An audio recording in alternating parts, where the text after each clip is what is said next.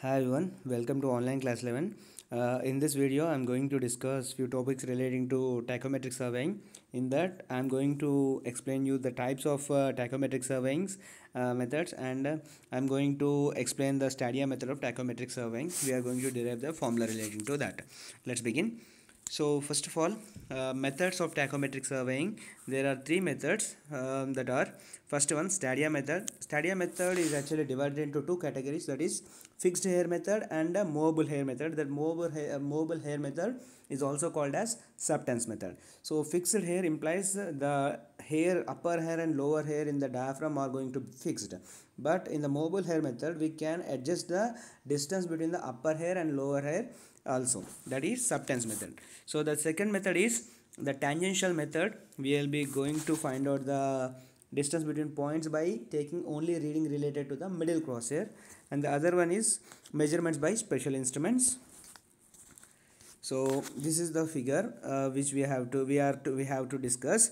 So these two triangles are similar isosceles triangles. So this triangle is relating to the telescope, and this triangle is the outside one. Okay, imagining this one is the leveling staff. This is the leveling staff, and this line is relating to the crosshairs. Okay, so let's see. The distance between the upper hair and lower crosshair is small I, and the what you call lower crosshair is A dash, and the middle crosshair is B dash, and the upper crosshair is C dash, just giving the name. And the center of the lens will be O, where the triangles will be meeting, and this capital F is the focus, and X is the instrument center, and U is the distance between the object glass and the leveling staff, and D is the distance between the instrument center to the object glass.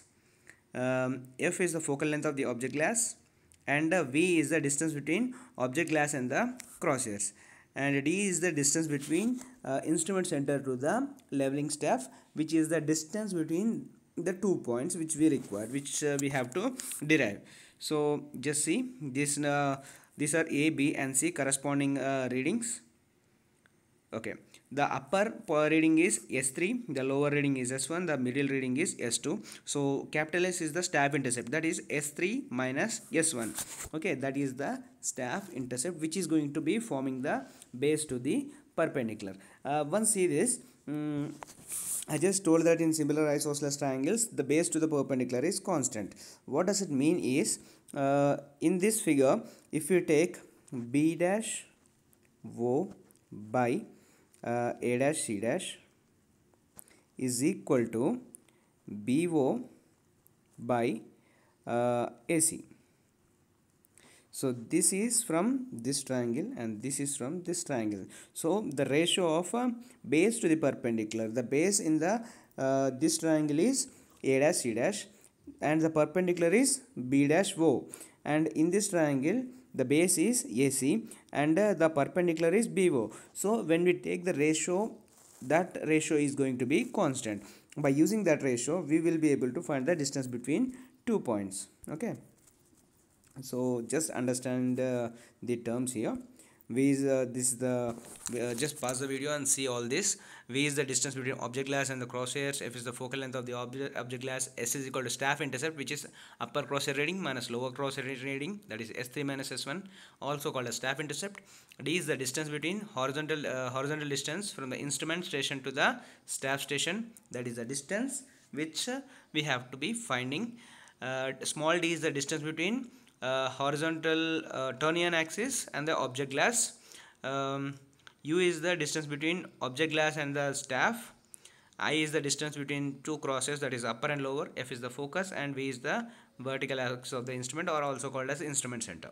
Okay, next one, keep this as the reference here, and we are going to do the derivation. So in triangle A dash O C dash, in triangle A dash O C dash means this triangle. Okay, and AOC, this triangle. So in these two triangles are similar isosceles triangles, implies the ratio of the base to the perpendicular is constant. So let's see here, that is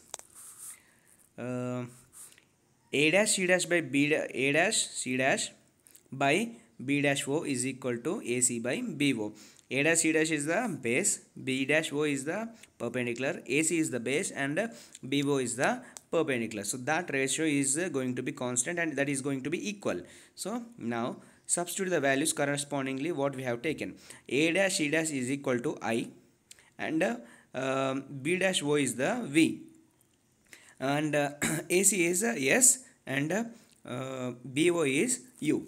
So solving, V is equal to U by S, that is, let it be the equation number 1. Okay, now from the properties of lenses we know that 1 by V plus 1 by U is equal to 1 by F. So that is the other principle we are going to take, and let that equation be equation number 2. Now substitute equation number 1 in equation number 2 and solve it. So we are going to get we are going to place U at a side and take everything on the other side. So U is equal to S by I plus 1 whole into multiplied by F. Let it be the equation number 3. But from the figure from the figure we know that D is equal to U plus T. From the figure we know that distance between the object instrument center to the leveling staff is equal to D. So that is D is equal to U plus small d. But keep U at a side and take remaining on the other side. So U is equal to capital D minus small d, that is equal to equation number 4. So substitute this equation number 4 in equation number 3, so and solve it. So that is going to give the distance between 2 points. D is equal to F by I into S plus F plus D. So the F by I and F plus D are the two constant. The F by I is actually multiplying, so that is called as multiplying constant, and the F plus D is adding, so that is going to be called as additive constant. The multiplying constant F by I is actually equal to 100, almost all equal to 100, and the distance of F plus D is varying depending upon the type of focusing instrument.